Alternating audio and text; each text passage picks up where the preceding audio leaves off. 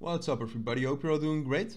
In the next few minutes we'll do a quick price prediction and price analysis on Polkadot, abbreviation DOT. I mean, Polkadot is one of the biggest cryptos, obviously. It's almost at 5% of the market cap in volume. That's not great, but you see that a lot with these big cryptos. So yeah, basically first two disclaimers before we get into the analysis, and sorry that it looks this messy. I assure you that it doesn't look that messy for me, but still. So yeah, first two disclaimers. First one being that this is not financial advice, it's just my opinion based on the technical analysis.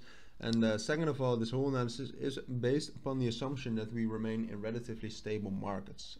So if any big fundamental event happens, then please forget about the analysis, because frankly fundamentals are still stronger than technicals. But having said that, let's get into the analysis. So Polkadot has been hit quite hard by the bearish fundamentals. Did find support at around $16, $17, but now we're actually kind of consolidating between 19.17 and 19.16 most of them of the time. So now we hit that 17.15, the lower bound, and I actually think we're going up to 18.5 again, definitely. And either from there, from that 18.5, or we reach that 19.0 area again. To be honest, I'd say it's more likely that we reach 19.0 this time. So I think we reach 19.0, and the most likely scenario as of right now is still that we drop down again to 17.15. But a lot of other cryptos were actually have actually recovered quite a bit more than Polkadot, and I think Polkadot is a great project. So I actually expect a break of that 19.0, 19.15 level soon.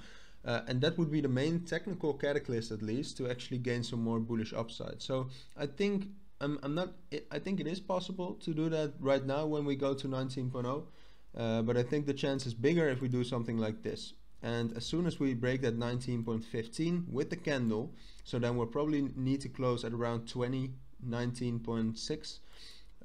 Between that region, and then we actually are able to take a break retest of 19.2, but also 19.0. that would still be valid, and I'd say the next price target would be 20.85.